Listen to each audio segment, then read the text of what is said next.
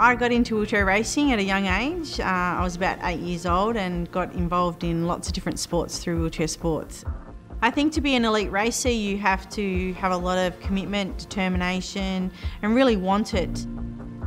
It's not easy, it's not for everyone, not everyone gets to that standard. There's so many different things that can go right and wrong, but it's a fantastic journey and yeah, it is definitely possible for some people.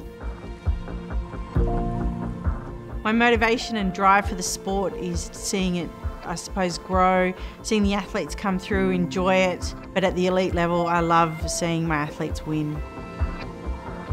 When I finished competing, I wanted to really stay connected with my sport and give back to the sport that had given me so much.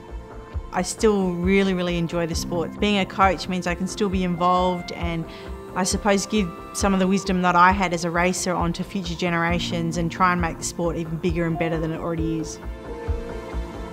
Within wheelchair racing we're such a small community, so it's fantastic to meet so many other people that have the same thoughts and I suppose share the same dreams of competing and doing well, and you know, it's a great little community to be part of.